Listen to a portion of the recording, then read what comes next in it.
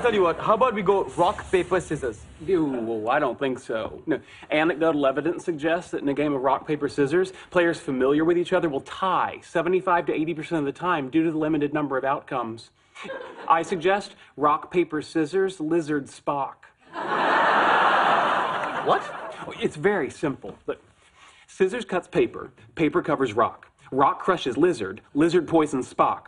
Spock smashes scissors, scissors decapitates lizard, lizard eats paper, paper disproves Spock, Spock vaporizes rock, and as it always has, rock crushes scissors.